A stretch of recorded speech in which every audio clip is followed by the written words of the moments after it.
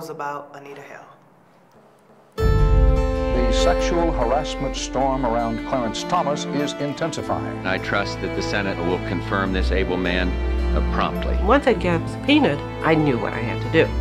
I'm going to tell what happened to me. She had no idea that she was walking into the political lion's den. You swear to tell the whole truth and nothing but the truth, so help you God? I do. I can only imagine how difficult it must have been with her testifying. It was unusual in how graphic the details were. He measured his penis in terms of length. And strange. The name that was referred to was Long Dong Silver. I think they were trying to trip her up. I was on trial.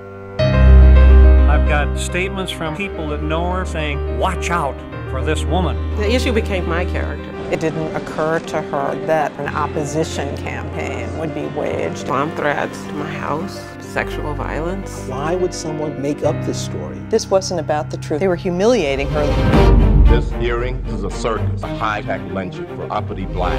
They didn't want to appear to be going after a black man who said, I didn't do it. These conversations, did he say, I have great physical capability and attributes, or was he more graphic? He was much more graphic.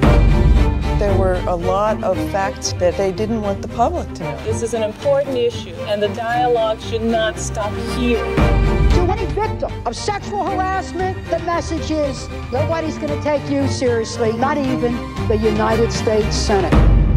You are not drawing a conclusion that Judge Thomas sexually harassed you. Yes, I am drawing that conclusion. That is well, then I don't my... understand.